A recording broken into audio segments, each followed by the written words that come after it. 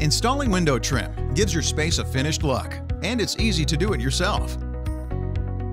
Here's what you'll need.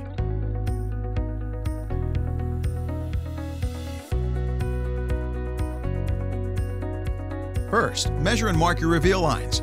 These lines should be 3/16 of an inch from the inside edge of the jamb. Do this on all sides so that you have a reference mark for positioning each piece of trim.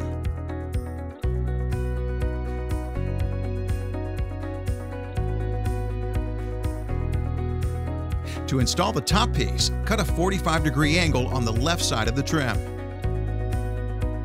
Hold up in position at the reveal line, then mark where the opposite 45-degree angle will be located.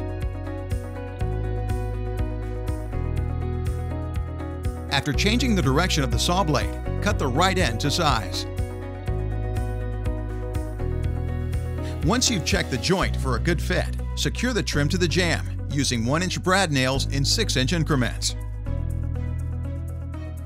To install both vertical trim boards, repeat the same process. But before nailing the pieces into place, apply wood glue at the corner joints.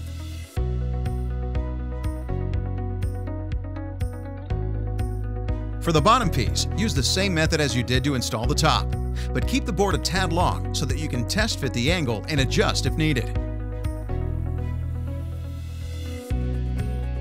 Once you've achieved the perfect fit, secure the trim with brad nails and wood glue. Finally, caulk, spackle, and paint the trim as needed. Good luck, and thanks for shopping at the Home Depot.